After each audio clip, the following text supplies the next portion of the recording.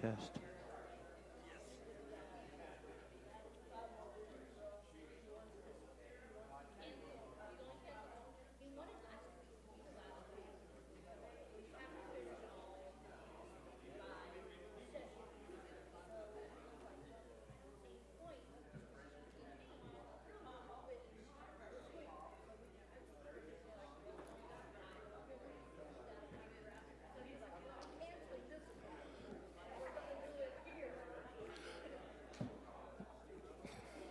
Good evening, everyone.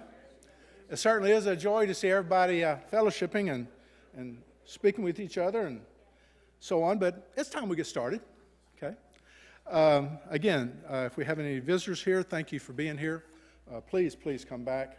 And the rest of us, let's just encourage each other by coming as often as much as we can to be with one another. Y'all don't normally see me with glasses, but I can't read that without glasses. Okay. All right. Good. Again, it's just a joy to be here. Our first song will be number 537. 537, we will sing all three verses.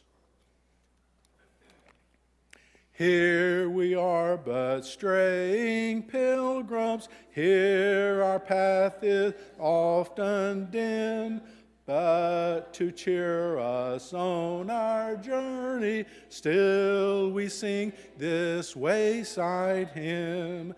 Yonder over the rolling river, where the shining mansions rise, soon will be our home forever, and the smile of the blessed giver gladdens all our longing eyes.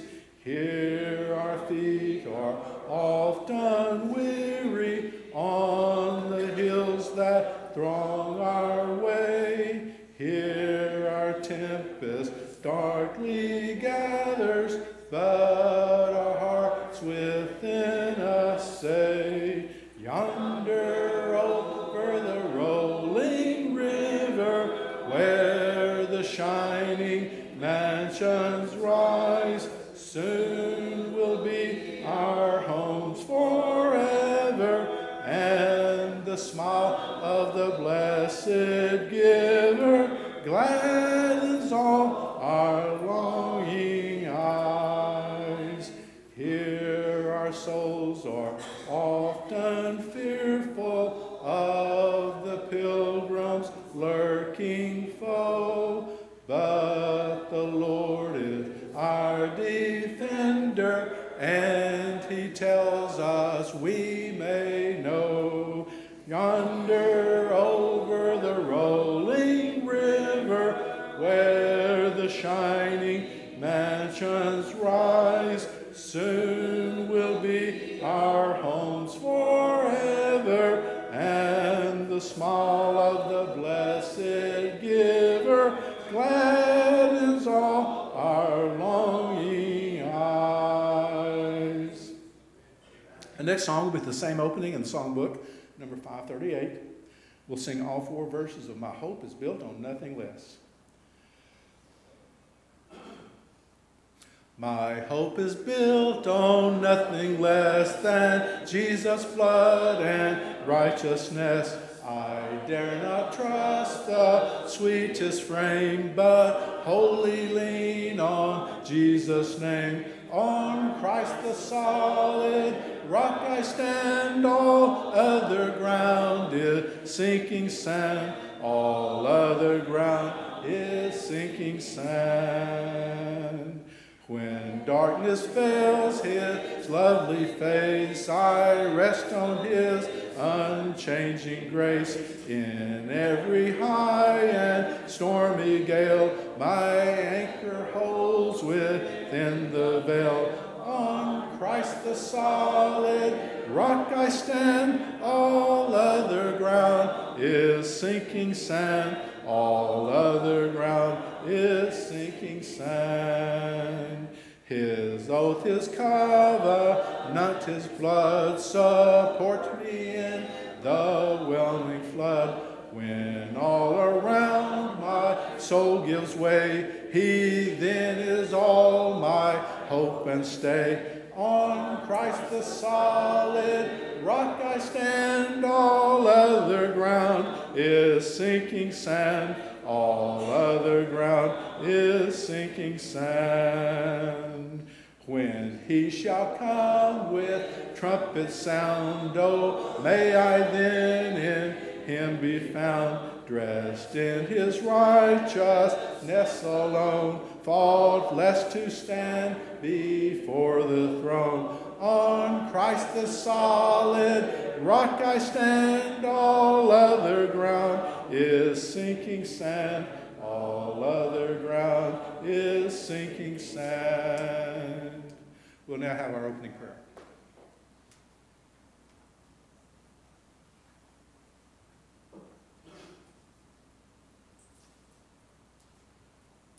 Would you bow with me? Our loving Father, I want to come to you now and thank you for this beautiful day. Father, we thank you so much for all that you do for us. Thank you, Father, for your love and for your mercy and your grace. Thank you, Father, for the salvation that we have, the gift that we have through your Son, Jesus.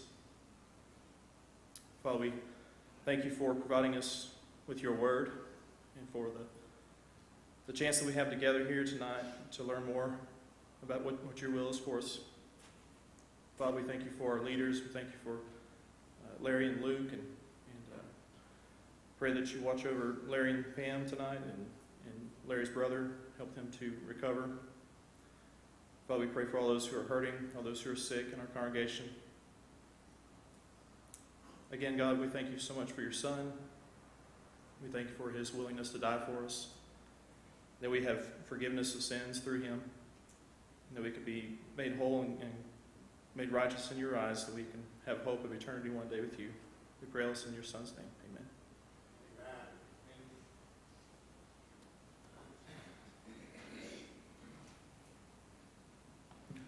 The Lord's Supper has been left prepared for those that were unable to partake of it earlier today.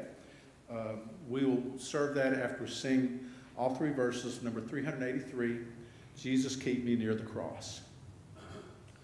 Jesus, keep me near the cross, there a precious fountain, free to all, a healing stream flows from Calvary's mountain. In the cross,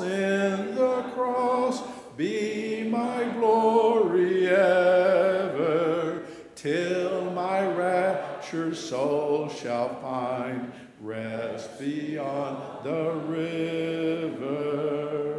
Near the cross a trembling soul, love and mercy found me. There the bright and morning star sheds its beams around me.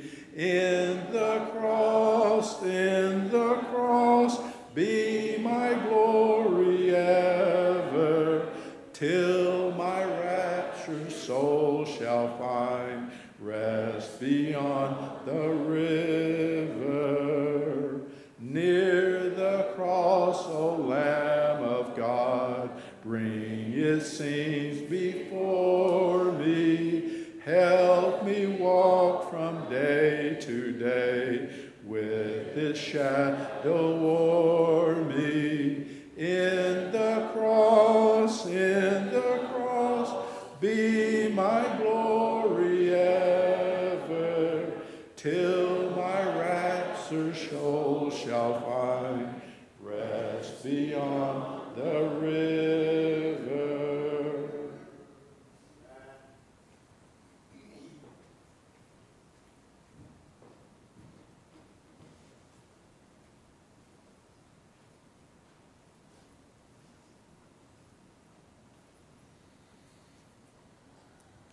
We'll now take this as an opportunity for those who were unable to take the communion this morning. When we come by, if you'll raise your hand, and we'll serve you. Please bow with me. Dear Heavenly Father, we thank you. You have given us your Son, the greatest gift that could ever be given, that we could be called your children, and take on His name and become part of His body, so that when you look on us in eternity, you see Jesus. We thank you. Help us to take this bread, which represents that body, the body of your Son, which we have become a part of.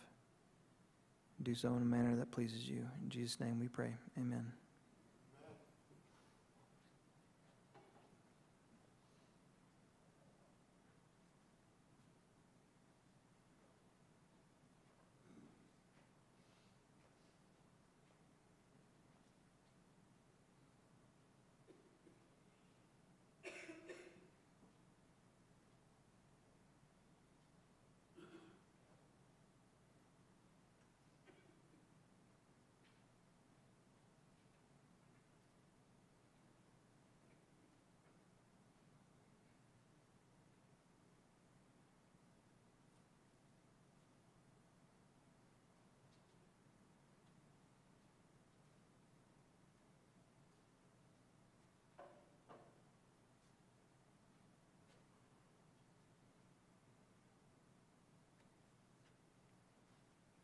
Let us pray. Our dear Heavenly Father, we thank you so much for all the many things that you've given us. The greatest is your Son, Father. And as we prepare to take this memorial to him, we pray that you'll be with those that take of this cup, which is your Son's blood. Pray, Father, that we'll examine our lives.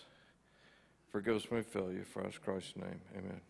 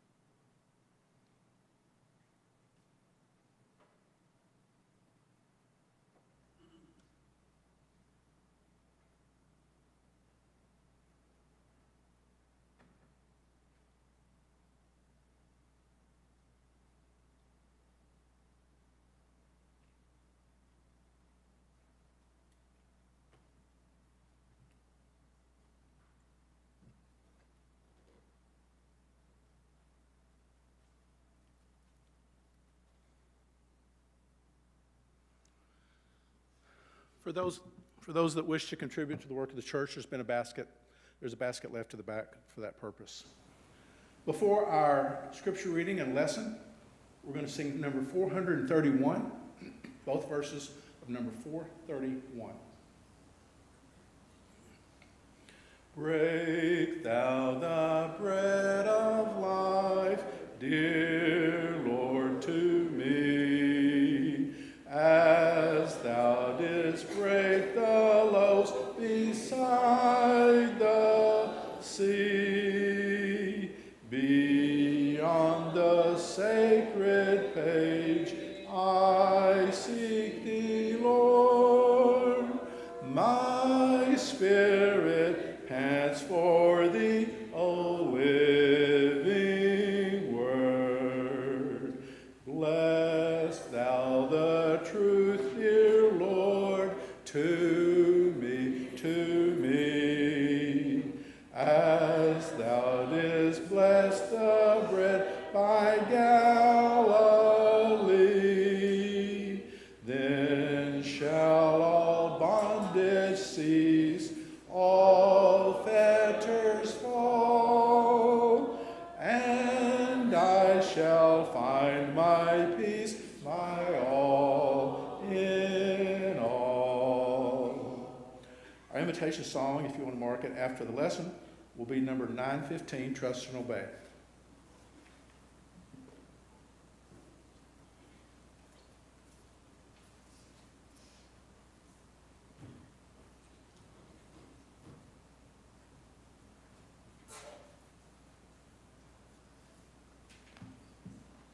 Good evening.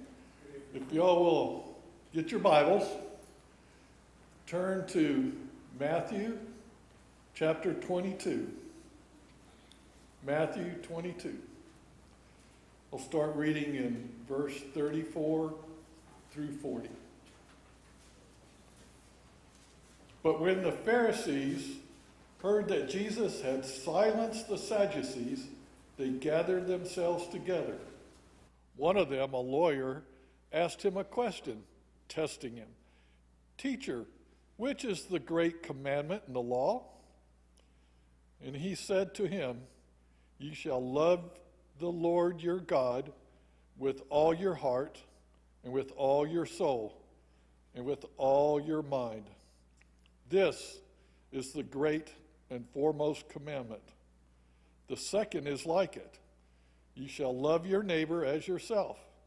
On these two commandments depend the whole law and of the prophets.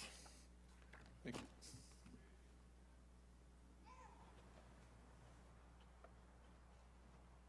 Good evening. I'll be filling in for Larry tonight.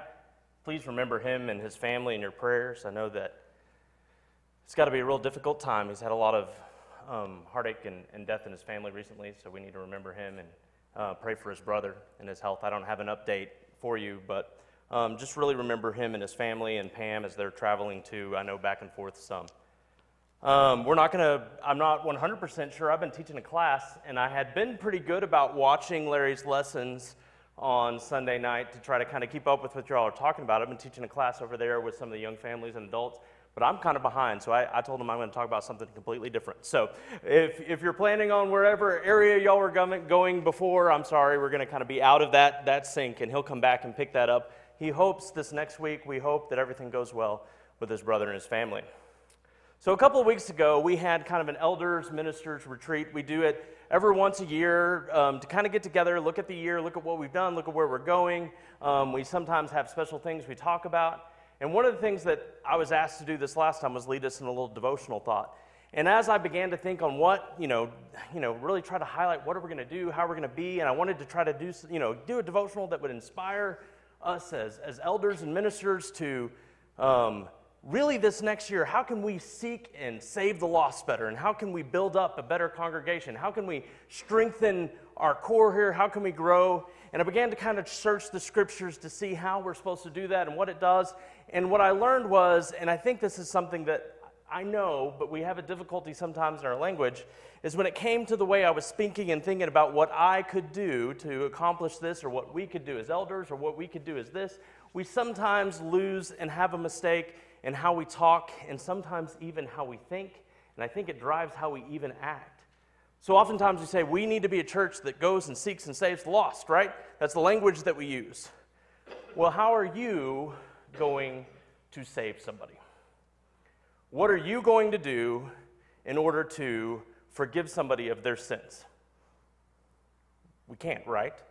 Only Jesus, only through God and through Jesus can one be saved. There's nothing I can do. If I was to die on the cross, I'm sorry, I'm an imperfect man. It wouldn't do anything for your sins, and it wouldn't do anything for you. But because of Christ and who he was and how he lived and what he did, he alone can save us. But oftentimes we get into this language or this thought or this process of what can I do to save someone? Honest truth is, I can't do anything. You can't do anything. Jesus alone can be the one who can save it. I don't know if you watch much TV. I don't watch many commercials anymore. Luckily, we can skip them when I watch, But I did catch one the other day, and I've seen it in a couple of different variations where there's some sort of tragedy or something going on, somebody choking, somebody having a problem, and it's like, is there a doctor in the house? And somebody stands up, oh, I'll take care of it. Give me a straw, give me alcohol, give me this, I've got this, I need a knife. And somebody says, are you a doctor? And he says, no, but I've watched a lot of ER. I think I've got this. And he kind of steps in to take that role. You've seen these commercials, at least I have. And the truth of the matter is, they're not the person, right? They may have seen it a lot, I may have been around it a lot, but I am not the person. And the truth comes to that when it comes to the scripture as well, because we think, what can I do to save anybody? Well, I can't save anybody. Even though I've may spend a lot of time knowing, reading, searching, growing in my relationship with Christ, I am not Christ. You are not Christ. Baker Heights is not Christ. Now, hopefully we're living in such a way that His presence is living in us and they can see Christ through us, that His presence is here, the Holy Spirit living within us. But I am not the vehicle that saves. And I think we miss that sometimes, and we lose that sometimes, and we think about these things. So instead of thinking about what we can do, we have to think in different terms on how we can introduce them better to Jesus. And how can I show Jesus better? How can I teach Jesus better? And when I began to think about growing and strengthening a congregation, and I think a lot of times we do this and we struggle with this, at least I do too, is we put a lot on to our ministers because we think if we have the right preacher, the right song leader, the right elder, the right deacon, that all of a sudden the church is going to grow and the church is going to be strong and the church is going to be what it should be. And we put off this attitude that all we need to do is have the right guy to do it for us.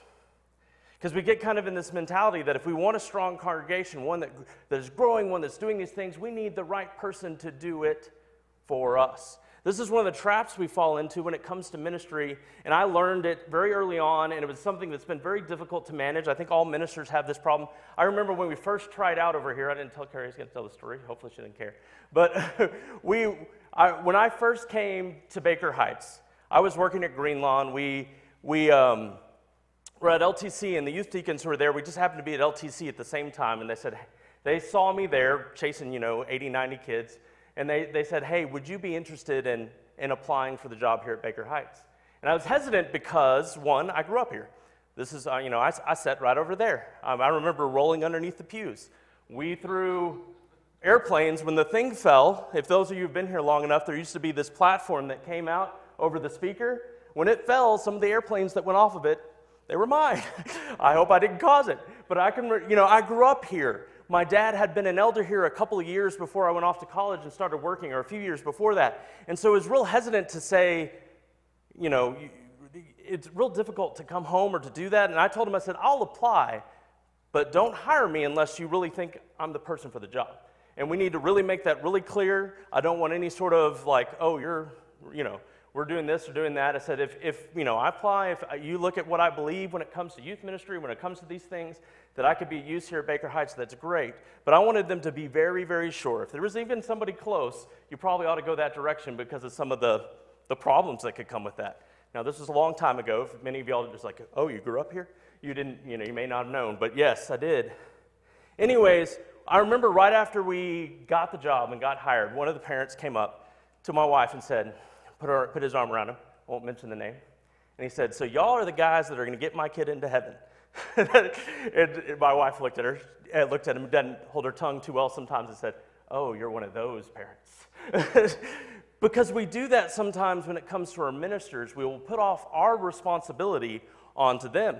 It happens with youth ministry all the time. I'm a youth minister that sometimes hates youth ministers. Because what ends up doing with parents is parents stop teaching their children because, hey, I have them now involved in a youth program. I don't have to do it anymore. Hey, look, we have this really young, energetic guy. Well, I'm not young anymore, but a really young, energetic guy to do these. He's going to take care of us for it. And I, as a parent, he's in good hands. I don't have to, or my son and daughter, they're in good hands. I don't have to worry about that anymore. And they stop doing it because they think a minister should do it for us.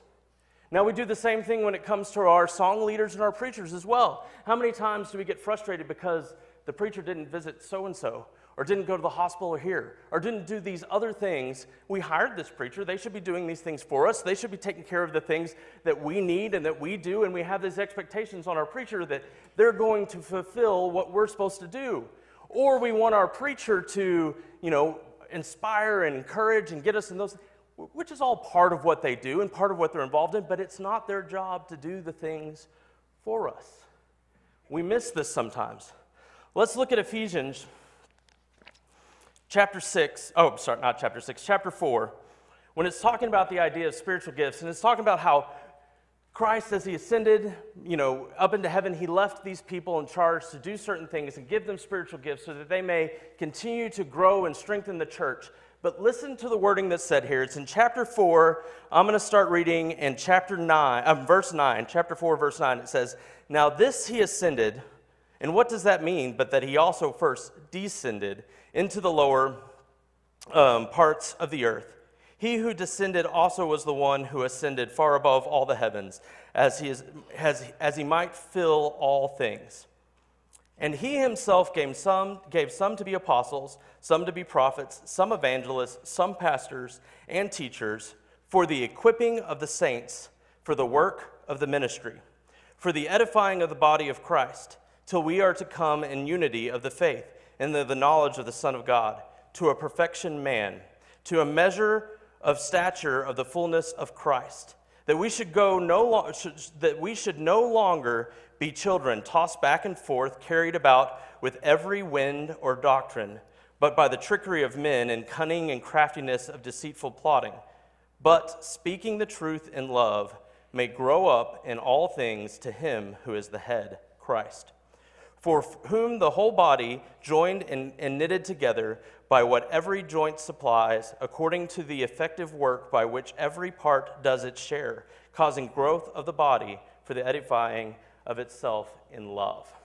So there's some key things that I think we miss sometimes. We look a lot at this verse about spiritual gifts and how God gave some to be this and God gave some to be that, but I don't think we always continue to read and understand, because why did he give these people these gifts? What was the point? It tells us right here, for the equipping of the saints, for the work, for the equipping of the saints of the work and of some of the pastors and of the ministry, for the edifying of the body of Christ. So the job of the people who are put here to be apostles, to be ministers, to be teachers, to take these roles as prophets and do these things, their job was to equip the saints so that they could be working and doing and growing. Not so that they could do those on behalf or for the saints, so that they may help equip the saints, so that they may grow, and they may work, and they may continue to be that unified person that we're called to be in Christ. Their job was to equip the saints so that they may work. But oftentimes we view this the other way, and we look at our ministers, and I want you to do this for me, and I want you to take care of this for me, instead of looking at our ministers as people who should be equipping me so that I can do something. We want them to search the scriptures so that they may give me some insight or some light, instead of looking at our ministers so that they may help us learn how to search the scriptures and grow. Instead of looking at our ministers, our song leaders, I want somebody who sings really good so that I feel inspired by their voice and by their things, instead of looking for somebody who helps me as a congregation, inspires me just to sing better. They don't have to be perfect. They have to encourage me. They have to equip me. That's what we want people to do, right? That's what our ministers should be doing. But how often do we look around at our ministers and saying, why aren't they doing this? Why aren't they doing that? Why is this not happening? Why are these needs? Instead of looking at ourselves saying, why am I not doing these things? Why am I not reaching out? Why am I not evangelizing? Why am I not growing? Why am I not doing the things that I read in the scripture that it's called for me to do? So when I was asked to kind of lead this lesson, I went a certain direction with it, and I kind of want to share that with you all tonight because I think it applies with this mind and this concept. When I started thinking about what we can do or how we can save, I began to get overwhelmed with the thought that there's nothing I can do to save anybody. I started getting overwhelmed with the thought that the fact that really I don't need to be doing something for somebody, I need to be equipping them so that they can do what they're supposed to do. If we want to be the kind of congregation that's growing, we all need to be moving into the direction of Christ so we're not tossed back and forth, so that we're not little children, so that we're maturing in the faith. And that comes from doing stuff. That comes from growing. That comes from action. That comes from dedicating ourselves to certain things. So I think one of the best ways to look at that is to go back and look at the first century church and look at what the example is laid before us. What did they do? And this is where I saw that verse that struck me so strongly that, and we'll read it here. If you want to turn, it's where we're going to spend the remainder of our time. It's in Acts chapter 2. We're going to be in, we're going to start in 38 and go on down to the end of the chapter. But this struck me as you read the story, and if you don't know it, this is on the day of Pentecost. This is the very start of the church that's going on here. Jesus has ascended. He told his disciples that they're going to go out, they're going to preach the word, and they're waiting for that Holy Spirit to come upon them. And here on the day of Pentecost, it's going to come upon them. They're going to go out. And why some of the same people, if you kind of know the way it worked, some of the same people who would have been in the crowd that crucified Jesus, when you arrived for the day of the Passover, you didn't just travel for a day and then go home. You stayed for weeks and months at a time. A lot of them would have came for the Passover and stayed through what we'd call the Feast of Weeks into the day of Pentecost, because this was a celebratory time in which they would have different feasts and festivals throughout from the day of Passover all the way to this day of Pentecost. And the apostles are sitting and waiting, and all of a sudden that whirlwind and the Holy Spirit comes upon them, and they're talking to some of the same crowd that was there when Jesus was crucified. And they began to preach, and it's where we have this miracle of the tongues of fire, and you have them being able to speak, and people were hearing them in their own native tongue, because people would have come all over. People and Jews that lived around the world would have come back for this special time. And they heard this miracle, and some people was like, oh, they're drunk. And some people was like, no. And they all were hearing them in their own tongue. And this miraculous thing, and we have part of Peter's speech here, or Peter's speech that he gives to him, and he begins to teach and talk to him about the Messiah, the one that was going to come. And the Jews, if you were a Jew, you would have heard these stories. You would have heard and understood and known who the Messiah was. And it would have, especially at this time of year, when you just, finished the Passover and you're talking about the Feast of Weeks and the first fruits and everything that came, this all led up to this idea of Messiah, and they understood that. The Passover, they would wait and say, where's Elijah? They were waiting for him to return. This was something that would have been heightened at this time. And he says, all these feasts and festivals, the one we've been waiting for, that guy, he was here, and you killed him. I mean, that's summing up in a very short passage what he's going to preach to him. He says, this person that all these things have been around, and the one we've been waiting for. And it says the people were cut to their heart because they knew. I've always struggled to explain or get the kids to realize that it wasn't a long time span between when the crowd was welcoming Jesus as the Messiah, this king, throwing down palms and cloaks and welcoming him in, till some of these same people are going to be yelling, crucify. And it's amazing when kids start to realize, he said, these are the same people? I said, yeah, they're some of the same people. I said, what happened? What changed? See, they thought and understood, a lot of the crowd understood Jesus to be the Messiah, but they had all these earthly thoughts and these earthly things, that Jesus was going to be this earthly king, that he was going to raise up this army and defeat the Romans and create this big earthly kingdom. But what he had was so much bigger and stored. So when they saw him under what they appeared, or what looked like to them under Roman rule and Roman, beating and telling them, and said, all of a sudden their hearts began to change and look, and they said, this isn't the Messiah. This guy lied to us.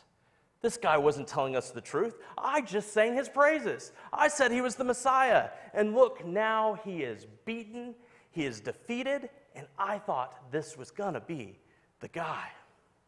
And so some of their hearts began to change, and some of them began to get angry. And I think some of the same ones that probably shouted out, Hosanna and welcome Jesus, were some of the same ones that said, crucify. Because all they could see before them was this earthly thing, and they had no idea what he was really doing. They had no understanding of those things, even though he told them. And so when they heard this story, it says the people were cut to the heart, and that's where we read in verse 38, if you'll follow along with me, of Acts chapter 2. It says, then Peter said to him, it says, the people were cut to the heart, and they said, what should we do? We just killed our Messiah. And then Peter said to him, repent, and let every one of you be baptized in the name of Jesus Christ for the remission of your sins, and you will receive the gift of the Holy Spirit. For this promises to you, to your children, and to all that are far off, as many that the Lord God will call. And then we have this wonderful picture after this that says that the number that are going to be added, and we have these people who respond to this gospel call. It says now that they're getting this bigger picture and this vision, they said, what do we do now? It says, now repent and be baptized, put on his Spirit, live as though you're living for Christ, be this different person. And then we're given this neat piece of passage here which describes what the church did. This is in verse 40. It says, and with many other words they testified and exhorted them, saying, be saved from this perverse generation. Then those who gladly received his word were baptized, and that day there were 3,000 souls who were added to them. And they continued steadfastly in the apostles' doctrine, and fellowship, and the breaking of bread and prayer. Then fear came upon every soul. Awe is probably a better word there. And many wonders and signs were done through the apostles. Now all believed and were together, and had all things in common, and sold their possessions and goods, and divided them among all as many had need. So continuing daily with one accord in the temple, and the breaking of bread from house to house, they ate their food with gladness, simplicity of heart, praising God and having favor with all people. And the Lord added to the church daily those who were being saved. So we're given this example about what the people did right after they were baptized, right after they understood who Jesus was, what it was. They had this bigger picture. It said that they dedicated themselves. This one said that this is the New King James I have here. The word that was used in the New King James was that they continued steadfastly. I think that word dedication is probably something we understand a little bit more, that they gave energy and effort. Maybe even the word discipline would fall into this. This was not just something they just happened to do. They gave energy and effort into it. So many times when we have a task or we have a job or we have a hobby, there's those of us who just kind of do it, and maybe we have some natural ability and good at it. It's this idea that you're actually going to work at something, that you're actually going to put some energy into it. We oftentimes don't think about church that way. We want something we get out of or something that's given to us. But this way, it's talking about that people actually worked and gave something. They dedicated themselves. They disciplined themselves. And it said they did it to 4 things here. It said that they did it to the apostles' doctrine, the fellowship, the breaking of bread, and in prayer. So when I began to think about these and the things they dedicated themselves to, and I looked into what they were and what they meant, I heard echoing the response of what Eric read to us when Jesus was asked, what's the most important command? What should we be doing?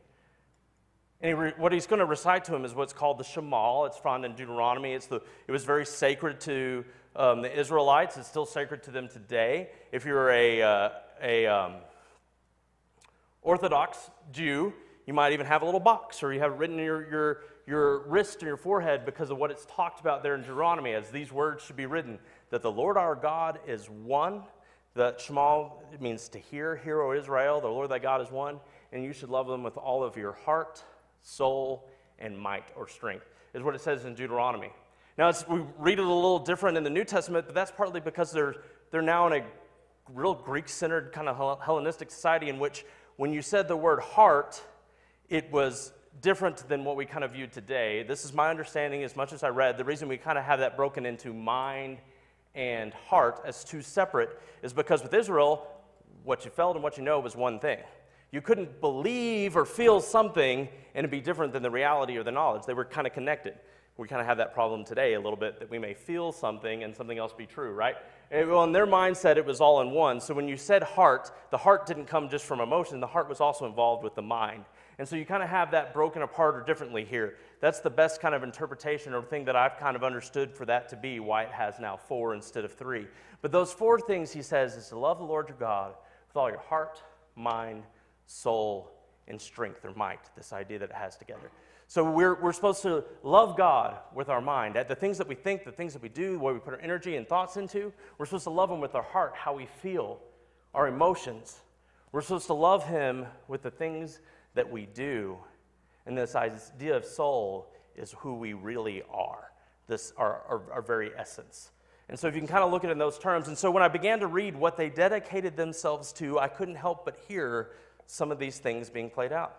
When it says they dedicated themselves to the apostles' teaching, that sounds a whole lot like mine to me. What I think, what I know, the knowledge I have. When it says it dedicated themselves to the fellowship, if you understand this idea of fellowship, it wasn't just, we think of fellowship, sometimes we get this idea of potluck or this idea of spending some time together, and yeah, that's a part of it, but it's the things that we do together, this koinonia, this sharing, this brothership. How do we interact? How do we share our faith and things together in this sense of the things that we do? I couldn't help but think, isn't that our might, the things that we do with one another, our strength? When it says that they shared the breaking of bread, most of them think that in this context, it's probably talking about that Lord's Supper. And if you start reading about the Lord's Supper and what it is and the understanding of it, it's something that to me is to the very core of what we are as Christians. We meet together on the first day of the week because we see the example of that set in Acts as the groups came together, met on the first day of the week, took communion together. They broke the bread together. They took of this meal because it reminded them of who they are and who they belong to, the very soul of what they were supposed to be, the very soul of who they are. So that when they dedicated themselves to the communion, I can't help that speaks to that element of soul, of our very identity in Christ.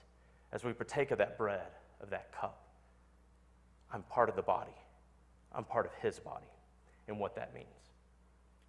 And then when I thought about the idea of prayer, I can't help but feel like prayer is the language of our hearts, how we feel. When you pray, aren't you expressing either the thanks or the wants or the needs? Aren't you expressing what's coming out of your heart when you pray? I hope you are. I hope it's sincere and it's coming from those directions, because to me that has so much to do with how we love God with our heart, on how we pray and what we care and what we do when it comes to those things. And so I think I can't help but feel like there's an expression that's happening here when it says that the church dedicated themselves, these group of believers, that's what the word church means, gathering group of believers that are here together, dedicated themselves to these four things. And then notice what happened as they did. We continue to read. It says, "Then a great awe came upon every one of the souls, and many wonders and signs were being done through the apostles. Now all those who were believed were together and had all things in common. They sold their possessions and their goods. They divided them among all who had need. And so they continued daily with one accord in the temple, the breaking of bread from house to house.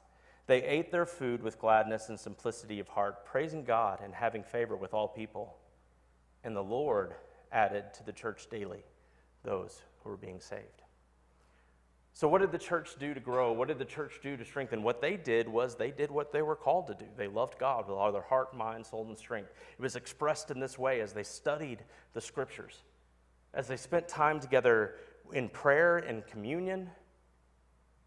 And as we see those things, notice that it's out of these things that all of a sudden these wonderful signs are being done. All of a sudden that people are starting to, as they spent time together in fellowship, as they spent time together knowing better what Christ wanted them in their lives, that I think it was spurred, that community that you see that we want so badly, in which they're sharing and encouraging and helping one another, spurred out of their dedication. It spurred out of their steadfastness. As they continued to grow, guess what happened? The church continued to grow. It continued to strengthen. And so that upon that, who was adding to the number that was being saved? The Lord. So when I came and started thinking about all this, so often we want to, I know I kind of reversed this with my joke at the beginning of the thing, but we so often want to say that it's somebody else's job, the professional or somebody else or the minister or something else. But when we read it throughout Scripture, it says that we are supposed to be the ones doing the good works. And as we do that, we grow closer to Christ, and it strengthens his body into the perfect person we were called to be. That's what it says in Ephesians. You want to quit being tossed back and forth from every doctrine and everything? It's not because a minister or an elder or somebody else is going to do it for you. It's because I'm going to do it. I'm going to grow.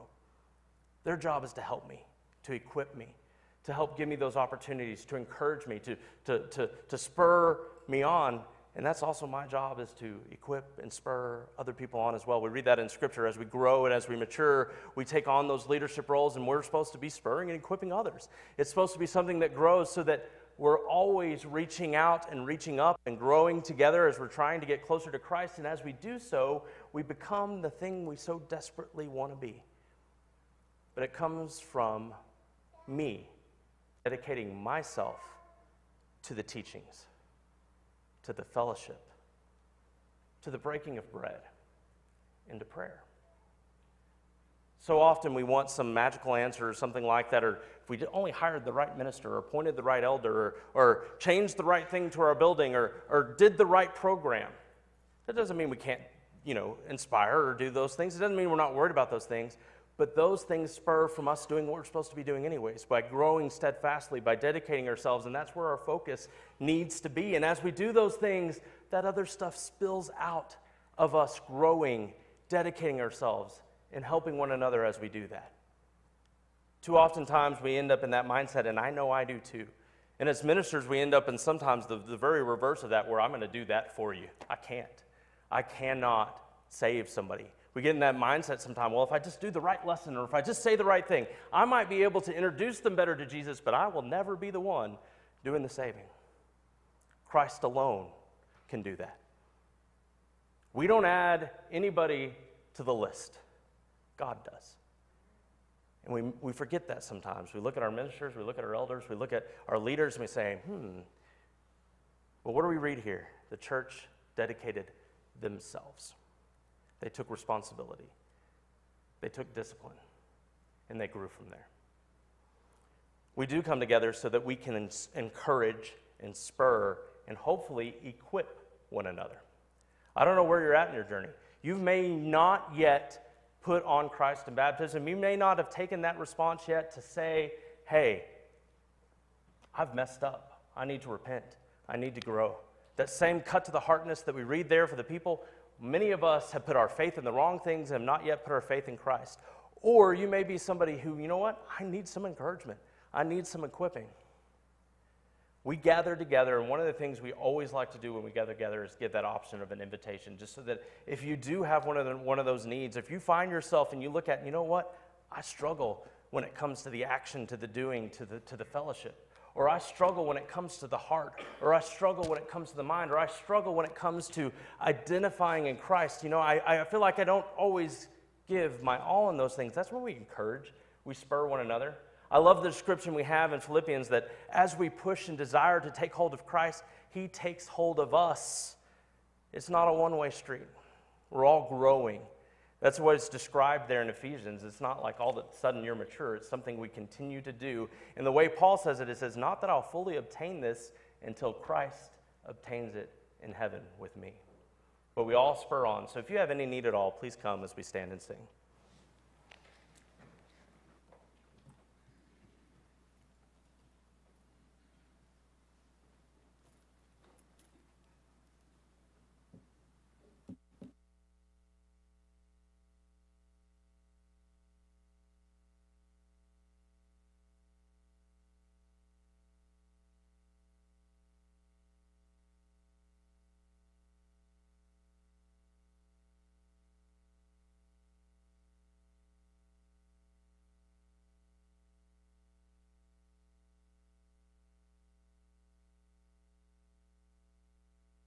He sheds on our way. While we do His good will, He abides with us still, and with all who will trust and obey. Trust and obey, for there's no other way to be happy in Jesus, but to trust and obey. Not a shadow can rise, not a cloud in the skies, but His smile quickly drives it away. Not a doubt nor a fear, not a sigh nor a tear can abide while we trust and obey. Trust and obey, for there's no other way to be happy in Jesus, but to trust and obey. Then in fellowship sweet, we will sit at His feet, or will walk by His side in the way. What He says we will do, where He sends we will go. Never fear, only trust and obey. trust and obey, for there's no other way to be happy in Jesus but to trust and obey.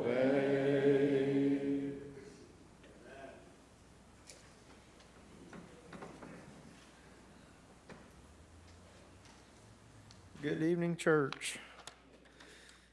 Glad that you're all here. Glad that you chose to join us tonight and worship our Lord with us. Luke, we appreciate that lesson. I have a few announcements and a couple of cards here.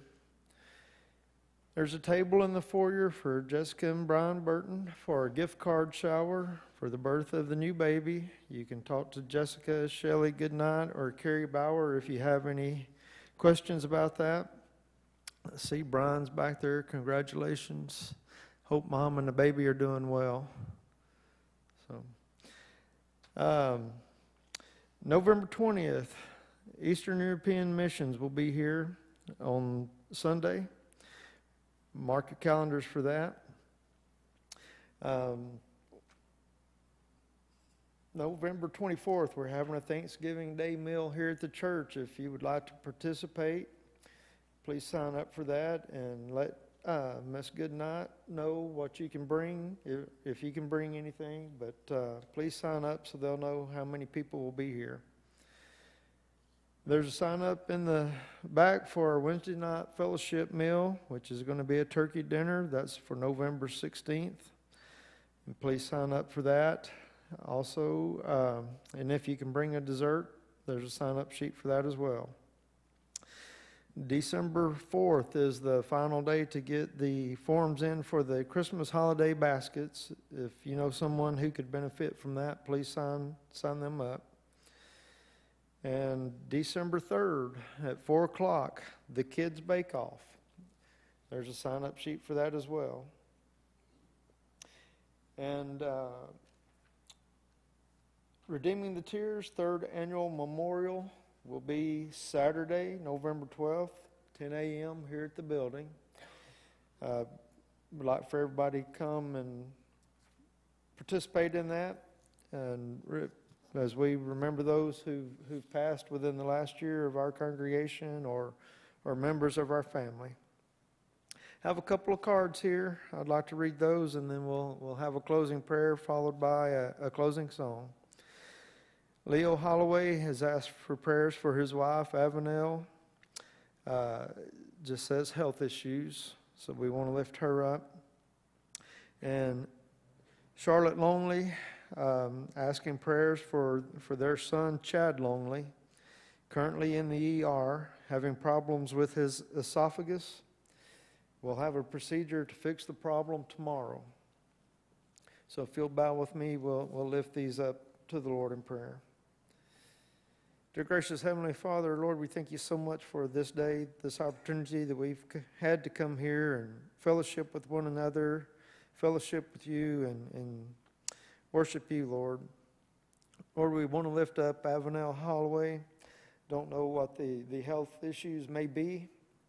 Lord, we know that you are. We are aware of those, and we know that you are able to take care of that issue. Pray that you'll be with her and Leo, and please help them at this time. Lord, I also want to lift up Chad Longley and pray that you'll be with him and be with those who are performing the procedure on him tomorrow, that it will be successful and that it will correct the issue there. Lord, we also want to lift up John Sullivan, Larry's brother. Pray that you will help him recover from the heart attack. Please be with Larry and Pam as they travel back from Oklahoma City. Lord, there's many others in the congregation who are ill. We want to lift up those as well. Michael Coffey, Gina Madeley, Manuel Eastman, and Cassie Weed. And Lord, I know there are many others that I did not mention, and you're aware of that, and pray that you will be with those. Lord, just pray that you'll be with this country as we have an election coming up this Tuesday. Lord, pray that you'll be with everyone that they will cast their vote, that we will elect leaders, Lord, who will follow your will.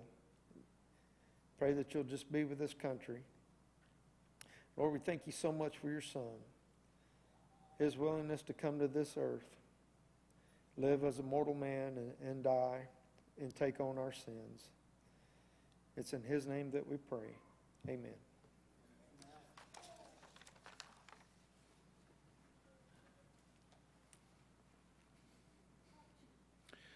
As we go into the new week, we'll have struggles, we'll have joys, but this song reminds us of who's in charge. Number 991.